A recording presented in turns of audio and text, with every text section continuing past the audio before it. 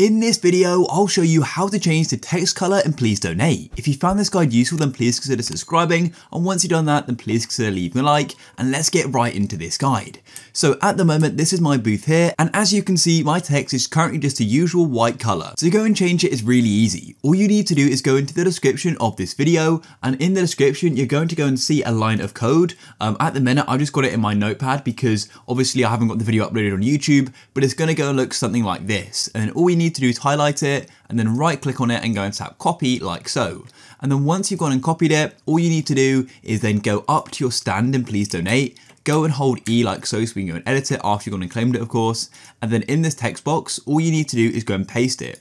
So to go and paste it, you'll need to do Control V on your keyboard if you're using Windows, or Command V if you're using Mac. Then it's going to look like this. So at the minute, I've just got a random color selected, but I'll show you how you can go and change the color. And you can also go and change what it says here as well. So I'm just going to go and type in example, just like this, and click apply, just to show you it works. And as you can see, it's currently set to green. So to go and change the color, let's hold edit again, come back here and click. And now what we need to do is go and get some RGB colors. So let's go to Google. I like to use Google because they have a great color picker. So literally just search color picker like so. And then what you can do is go and choose the color you'd like. So if you wanted like a light blue, then what you need to do is go and choose the color you'd like using the color selector. And then what you need to do is go to the RGB option in the bottom left. And as you can see, we've got these 3 different numbers. And what you need to do is highlight them all like so, then right click and go and press copy.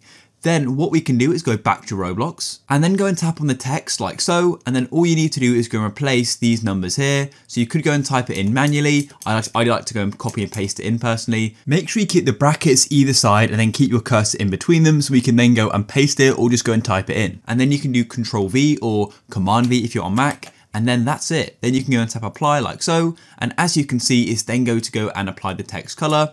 And of course you could go and change what it says as well by tapping. And I could go and change this to subscribe or anything like that. If you guys found this video useful, then please consider subscribing. Peace.